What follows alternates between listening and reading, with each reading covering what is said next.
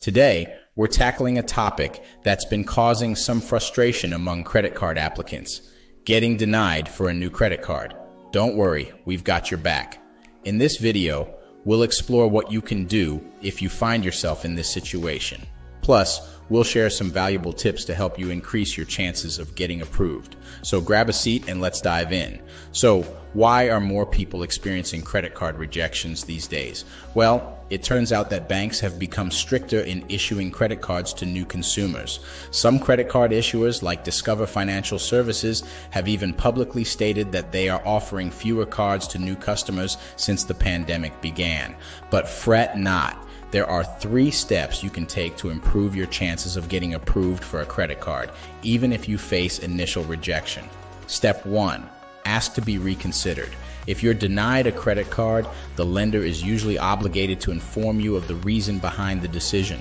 They might also reveal which credit bureau they use to evaluate your credit worthiness. Take advantage of this information by obtaining a free copy of your credit report and checking for any errors that could have led to your rejection. For example, let's say you were denied a credit card due to an error on your credit report, such as a late payment that you actually made on time. In this case, you can call the lender's reconsideration line and provide evidence of your timely payment. This can give them a fresh perspective on your application and increase your chances of approval. Step 2. Get a secured credit card. If reconsideration doesn't work out, a secured credit card can be a great alternative. While it may not be as glamorous as an unsecured credit card, secured cards are generally easier to obtain. Let's say you're a college student with limited credit history and you've been denied a traditional credit card. In this case, getting a secured credit card can be a smart move. By putting down a security deposit, you'll establish a credit limit and build your credit history responsibly. Over time, this can open doors to more favorable credit card offers. Step 3. Work on your credit score. Improving your credit score will boost your chances of getting approved for future credit cards.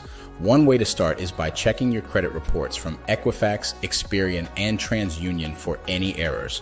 Correcting inaccuracies, especially those related to your payment history, can make a significant difference. Imagine you discover a mistake on your credit report. It shows a missed payment that never actually happened. By filing a dispute with the credit bureau and providing supporting evidence, such as bank statements or receipts, you can get that error rectified. This can positively impact your credit score, making you a more attractive candidate for credit card approvals. Additionally, consider requesting a credit limit increase on your existing credit cards. This can lower your credit utilization ratio, which is a key factor in determining your credit score. Even though it's less likely to get an increase than before the pandemic, don't be discouraged. If you've been responsible with your card, it's worth asking.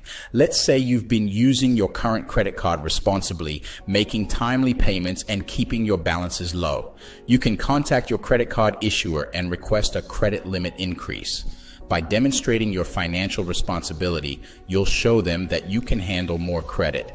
This can positively impact your credit utilization ratio and improve your chances of approval for future credit cards. And there you have it, folks. 3 steps to take if you're denied a new credit card. Remember to ask for reconsideration, consider a secured credit card, and work on improving your credit score. By implementing these strategies, you'll increase your chances of getting approved and open up new financial opportunities. If you found this video helpful, don't forget to give it a thumbs up and subscribe to our channel for more finance tips tailored to you. Thanks for watching, and until next time, stay financially savvy.